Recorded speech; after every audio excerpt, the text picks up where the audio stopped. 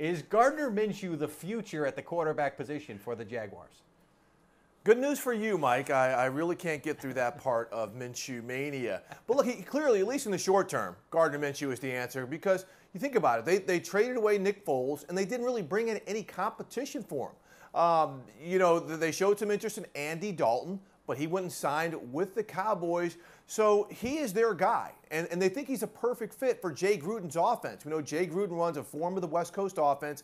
He throws the ball a lot, and Minshew's got some stuff with him that should fit into that offense. He's mobile. He's accurate. Think about this, Mike. Last season, 21 touchdowns, 6 interceptions. That's 1 more touchdown and 6 fewer picks than Cardinals rookie Kyler Murray had last year. So that puts things into perspective a little bit. Now, Minshew could be the guy moving forward. And look, we both know that if he's not the guy next season, they are cleaning house down in Jacksonville. That could open the door for someone like Trevor Lawrence to be their quarterback moving forward.